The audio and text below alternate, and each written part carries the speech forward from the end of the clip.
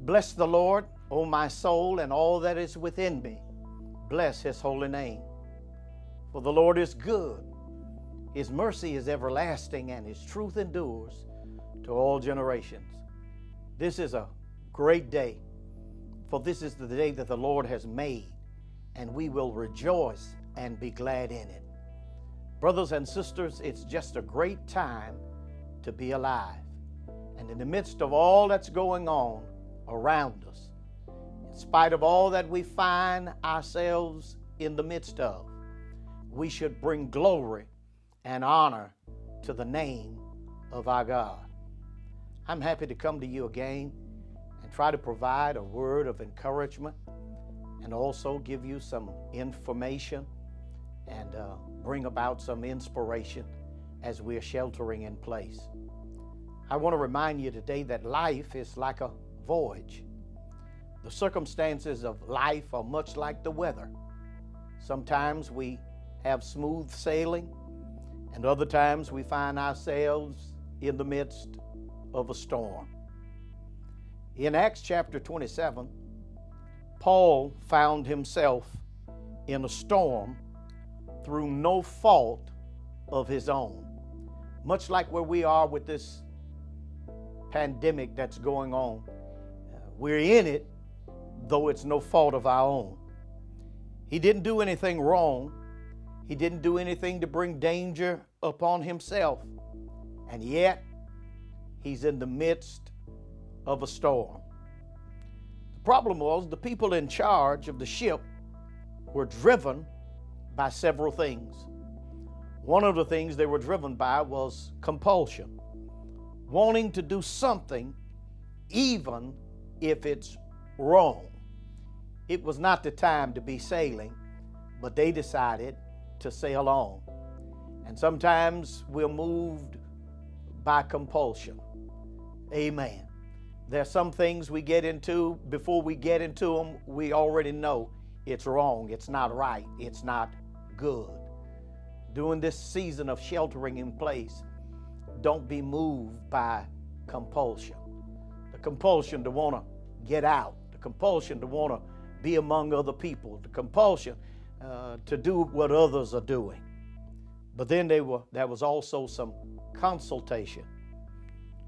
The captain of the ship trusted the opinions of others rather than the word of God spoke through Paul when Paul had warned them this is not a good time to be sailing.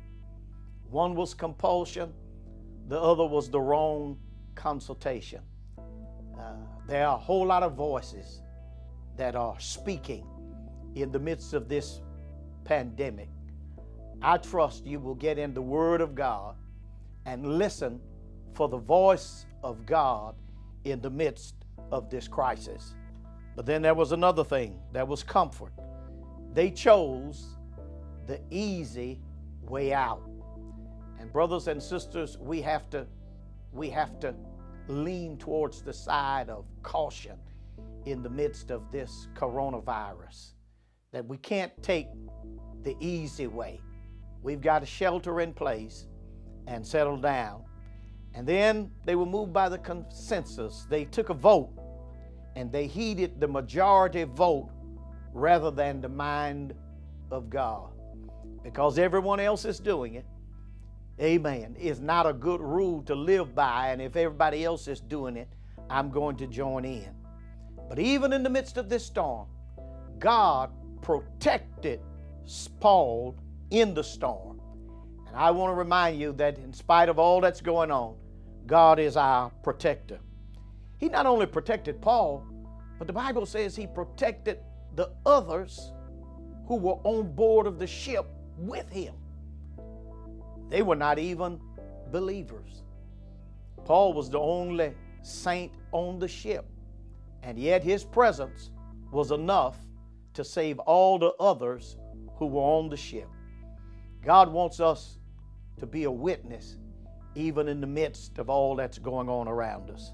And then God gave Paul a promise that, Paul, you're not going to perish. You're going to make it to Rome, because you must stand before Caesar. God gave him a promise because God had a plan, and God has a plan for your life. And God has given us some promises. He has promised that He would never leave us nor forsake us. He has promised that His grace is sufficient.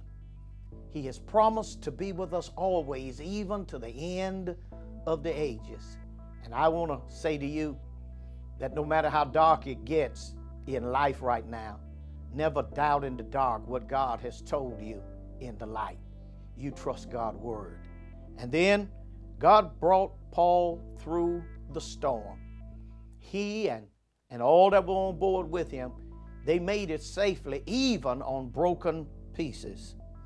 To suggest to us that when God has a plan for your life, all hell can't stand against it. God is going to see us through. Let's pray. Gracious God, our Father, we thank you for this day. And even in the midst of all that's going on, we praise and we glorify your name. We pray your continued blessings upon this place known as Mount Olive. Whether gathered or scattered, we are yours. We belong to you, and we're trusting you. We pray, oh God, for your protection. We pray for your provisions. We pray that you will see us safely through. For we pray and ask it all in the wonderful name of your Son, Jesus Christ, our Savior. I want to remind you that if you have a need to leave home, wear a mask, wear protective gloves. I also want to remind you that this Saturday evening at 6 o'clock, we will have our corporate prayer line. We had some troubles with the system on Wednesday evening. Hopefully they will be all aired out by Saturday evening at 6 o'clock.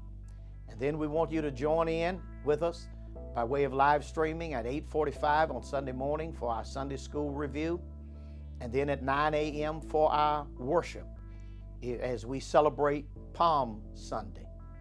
Also, let me remind you and encourage you to continue to give.